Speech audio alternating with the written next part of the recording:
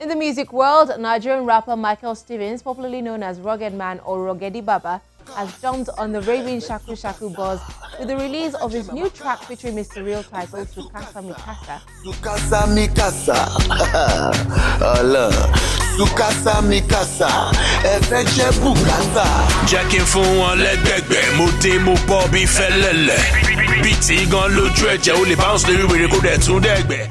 The dance-oriented track is Ruggedman's first commercial offering since jumping on the hashtag #EndSARS campaign, during which he released the track Is Police Your Friend.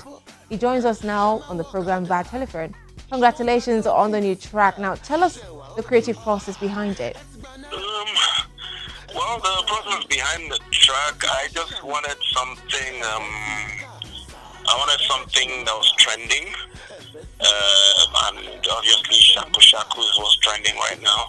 If you remember my song Baraje, in one of the verses I said I blend with the trend, stay forever like culture.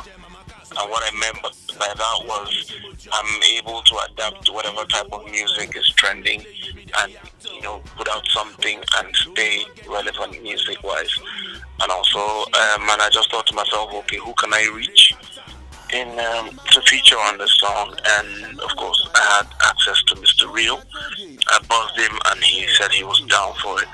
And this Benray producer called Young Zeal, the beatbox, he made the beat. And mine is even a bit like 50% South African Guara Guara, and then 50% did the mix, and that was what we got.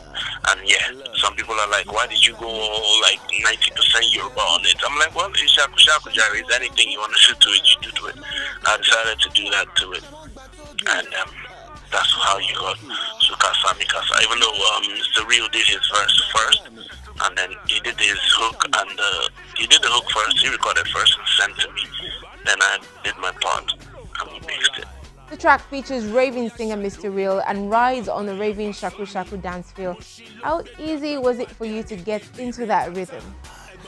Well, I was going to say I've been in the industry long enough, but I know a couple of people who have been in the industry long enough, but I haven't been able to, cannot, get into that rhythm. But it took a while. I'll not lie, it took a while, but then once you're creative, you are creative. Like I also said in one of my songs, Tiwa Abinibi, meaning ours is inborn. We didn't learn it. So it wasn't too difficult, but I had to do it because I wanted to do it. And then Mr. Real kind of helped because he got the vibe in there, and I just jumped on it. With the song mostly delivered in Yoruba, don't you have concerns about reaching non-Yoruba speaking fans? Well, I guess it's the same way Awilo and Kofi Olomide got across. People who are interested in that kind of sound will listen to it, whether they understand it or not. It would even be another way of educating some people who don't know how to speak Yoruba. Somebody will have to translate and they will understand. Because I remember when Gongwaso came out, I had it in my car. I had a Lebanese mechanic in Apapa.